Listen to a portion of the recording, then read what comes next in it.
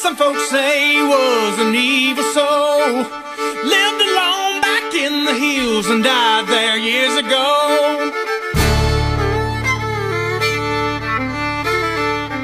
Some say he was a cannibal, a mix of beast and man, and those who search for Lazrus' shack were never seen again.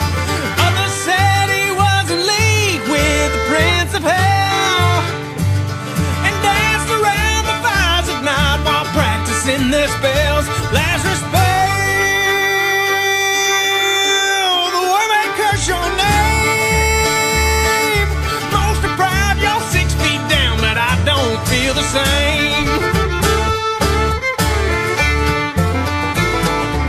I've heard it tell that Lazarus was a sort of ghost, and only showed his face to those whom death sought after most.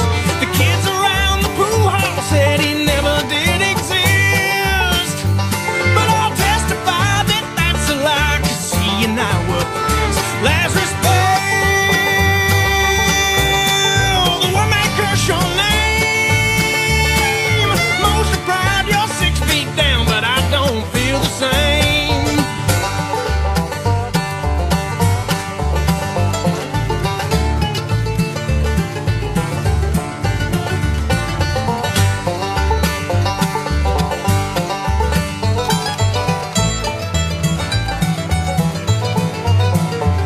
It's true that he was different, but he never harmed a soul.